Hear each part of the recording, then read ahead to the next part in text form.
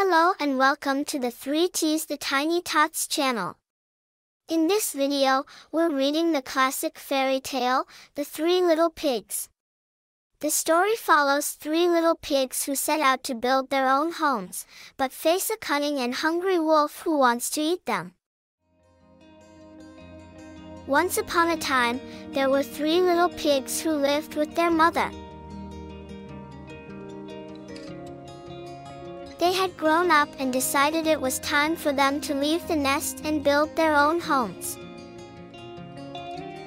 The first little pig was lazy and decided to build his house out of the first material he could find, which was straw. He built the house very quickly and he was very pleased with it. The second little pig was a little more resourceful and thought sticks would make a fine house, so he built his house out of sticks.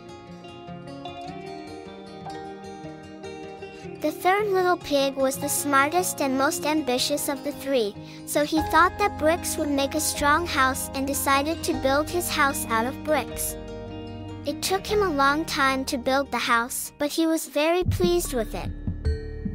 One day, a hungry wolf came along and saw the three little pigs in their houses. He had been traveling for days without finding any food, and he was starving. The wolf had heard that the three little pigs were living in their own homes and he saw them as an easy meal. So, he decided to try to eat them for dinner.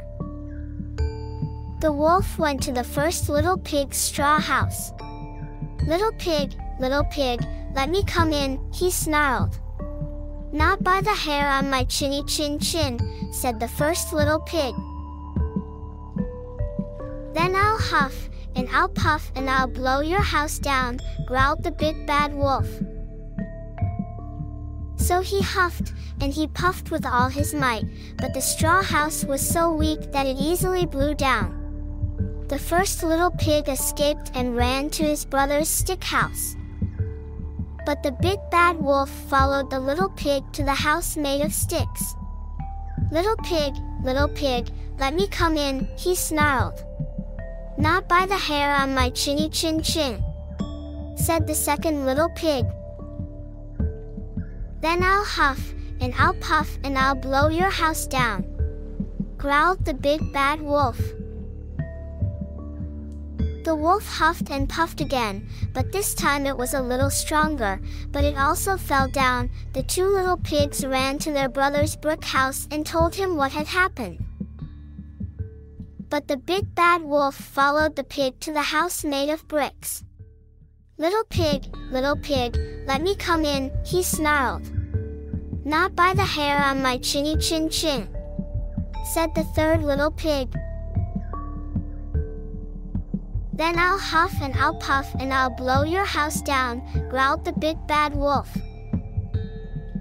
He huffed and puffed as hard as he could, but it was too strong for him to blow down.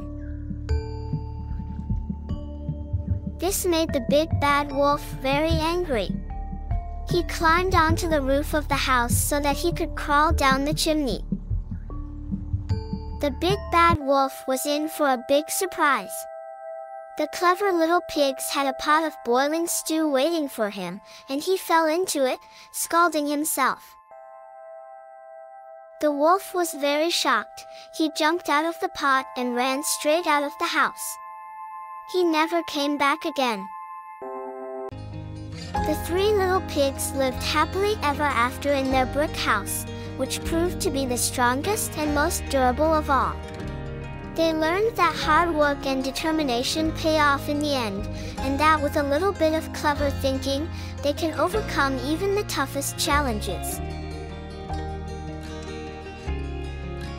Thank you for watching. I hope you liked this video. If you enjoyed it, please give it a thumbs up, share it with your friends, and subscribe to my channel for more. Until next time, take care.